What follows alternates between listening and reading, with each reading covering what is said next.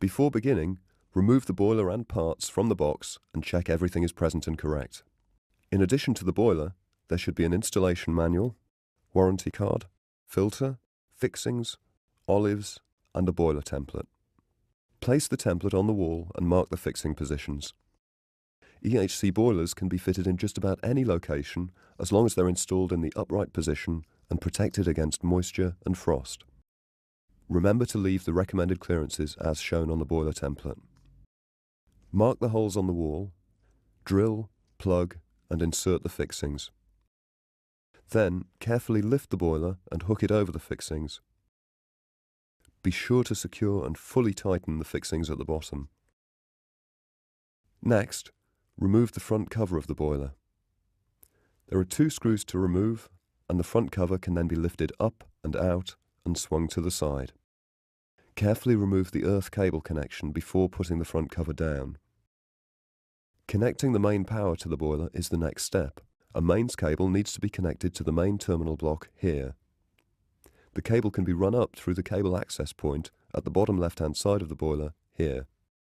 Make sure the mains power cable is connected correctly, as loose connections will cause damage to the boiler's main terminal block. The boiler must have a local means of power isolation that can be easily accessed. The isolator should be rated according to the boiler size. All mains power cables must be sized appropriately depending on the boiler size, and remember that all electrical connections must be made by a qualified electrician and in accordance with current IEE regulations.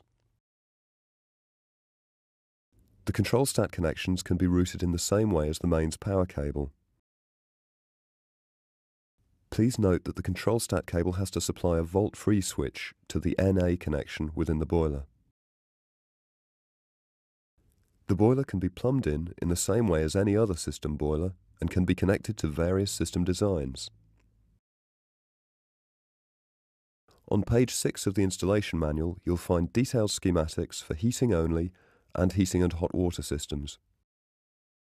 We recommend using an automatic bypass valve on the S-plan system and set to a flow rate of 8 litres per minute when all valves are closed and only the bypass valve open.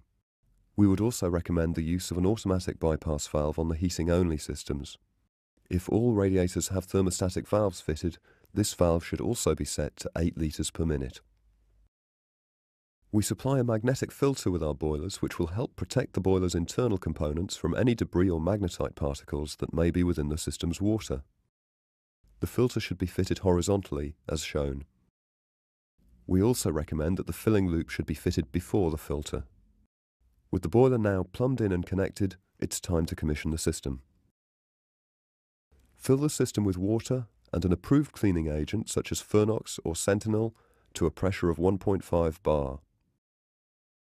Bleed all the radiators to remove all the air from the system, and bleed the main pump by removing the plug. After all the air has been removed from the system, the boiler's main power supply can be switched on.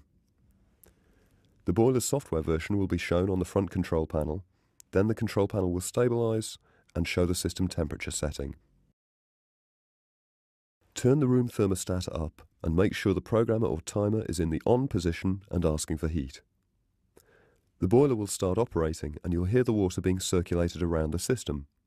Further bleeding of the system and pump may be required. Allow the boiler to run with the cleaning solution for a minimum of 1 full hour or to the manufacturer's instructions before switching off. The boiler can now be flushed out and refilled with a chemical inhibitor. For normal operation, the pressure needs to be set at 1.5 bar. Remember to reconnect the earth strap when replacing the front cover. The boiler is now ready for use.